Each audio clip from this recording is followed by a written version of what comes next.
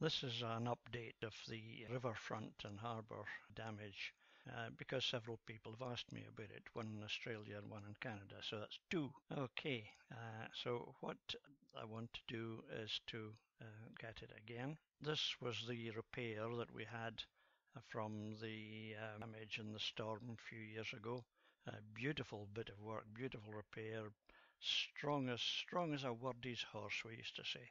It has excellent reinforcement, it has terrific foundations, and it is beautifully finished as well.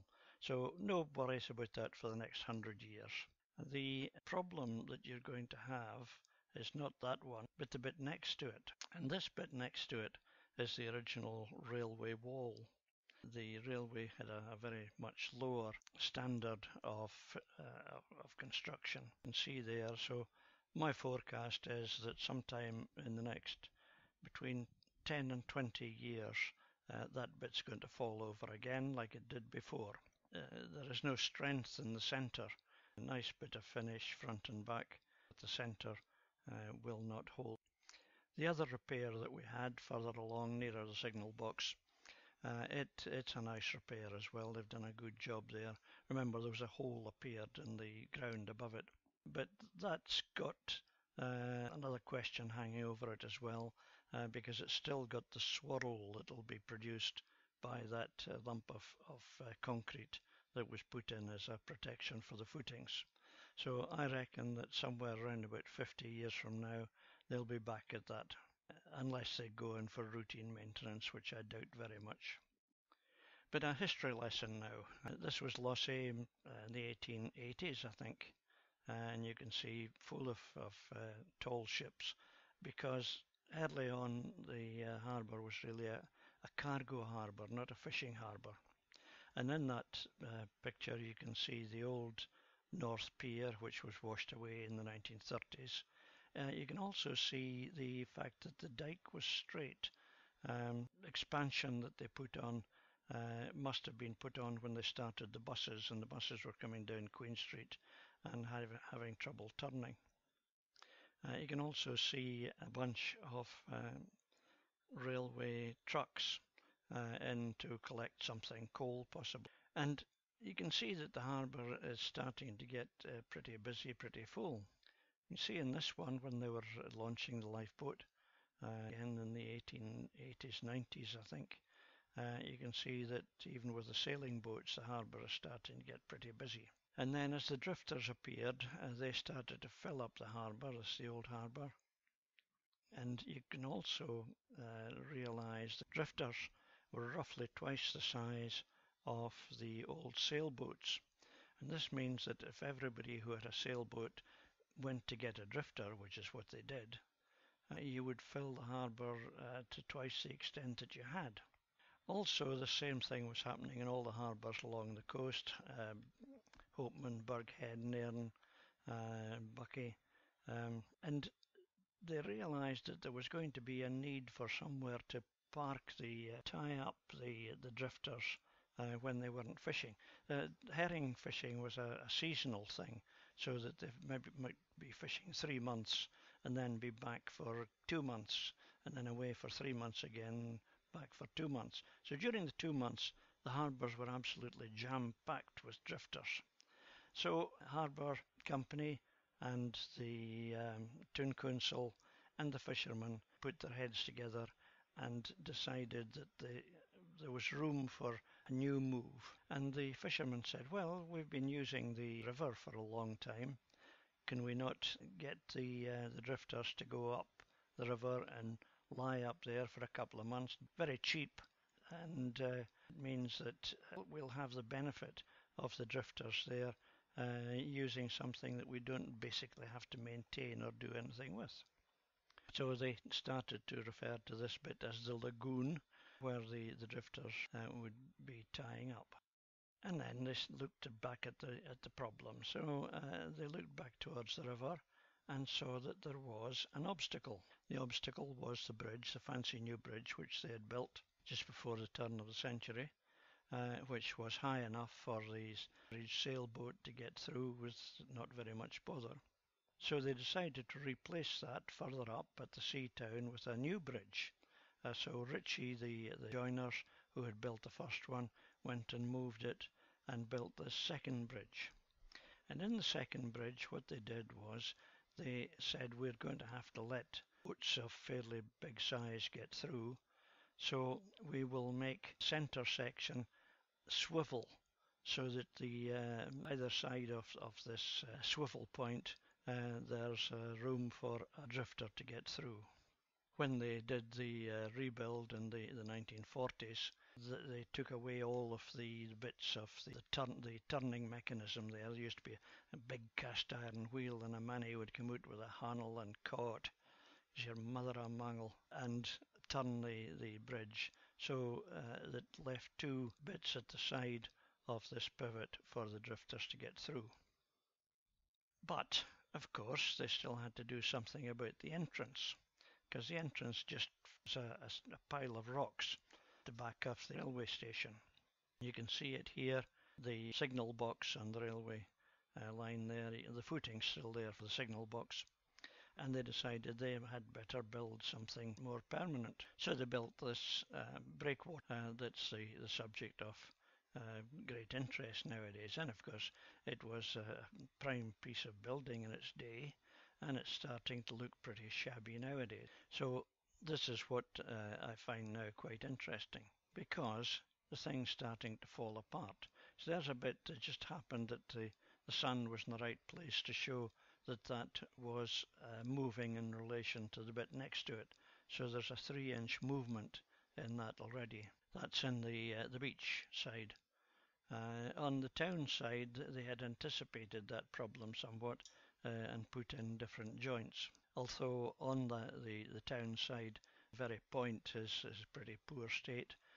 It had been a pillbox during the war, so I don't know how much the demolition of the pillbox damaged this, but leaving it like that, I think, was pretty poor work by the whatever war office, I think it was then, Ministry of Defence. We changed from war to defence.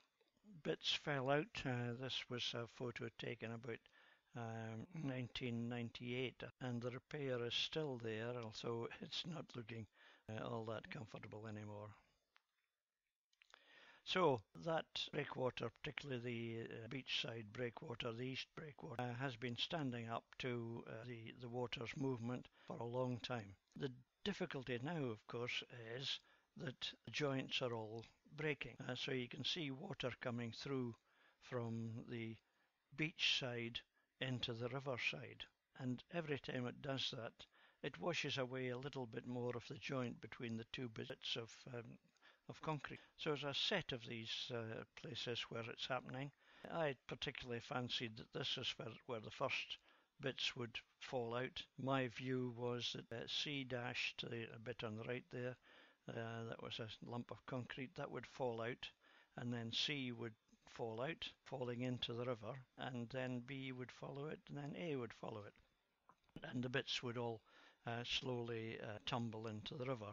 I think the owners, whoever they are, and I think there's a dispute about who's the owners. I think the owners would be better if they were to hire a helicopter for a day and flip all these tops over onto the beach side so that they actually protect the remains.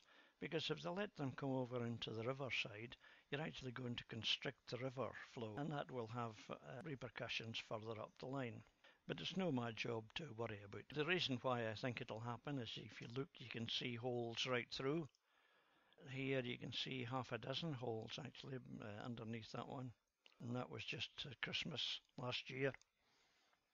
And if you watch this, you can see wee spooties as the water comes through at various different levels, from the outside to the inside.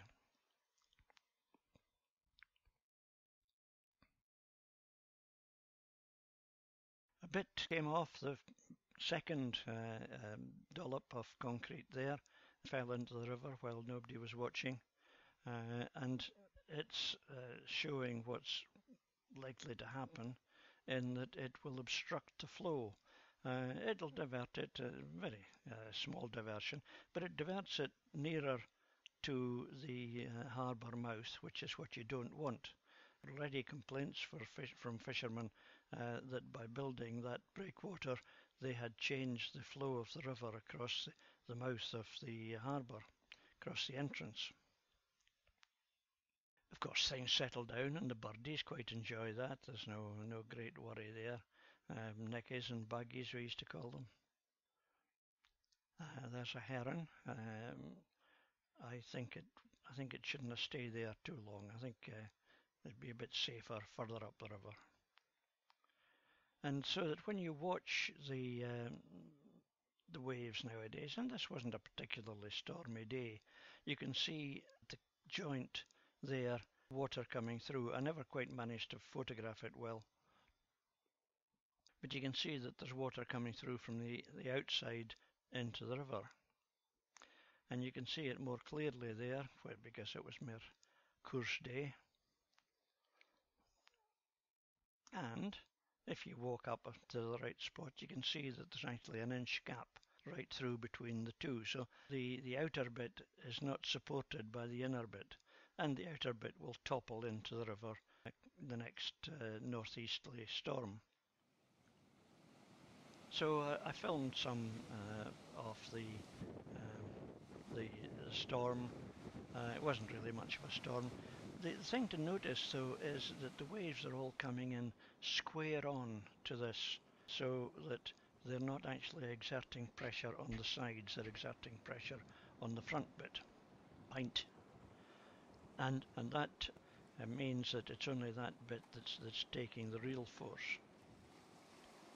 But you can still, even on a not very bad day, you can still see the water pouring through and causing a further and further loss of the adhesion of one to the other, so that in fact that's just sitting on top now. There's no adhesion, there's no joint, just one sitting on top of the other. And you can see wee spooties every now and again.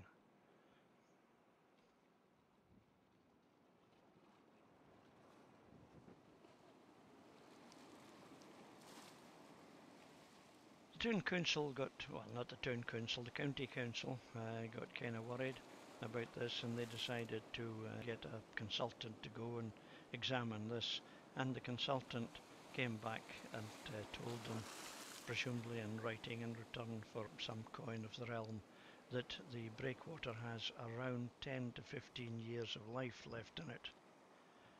I think that's a bit on the optimistic side. I think that what we will have is 10 days during the next northeasterly storm.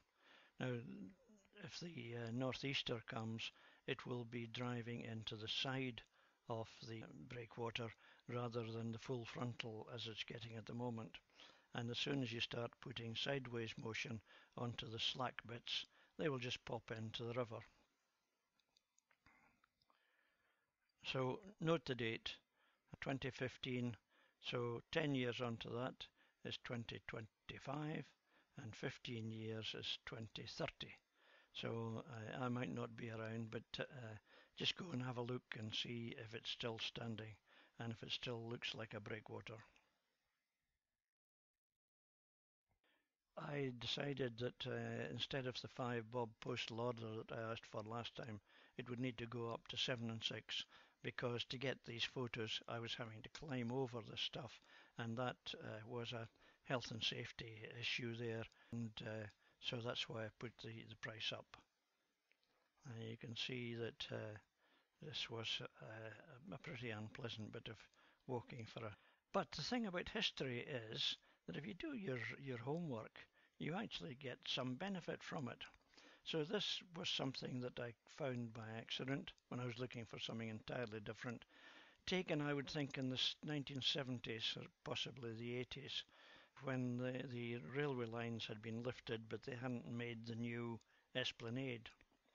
And if you look carefully, you can see that a bit of the breakwater is already lying in a prone position. So it's happened before, it'll happen again, and if you let it fall into the river, I don't think you'll like the result.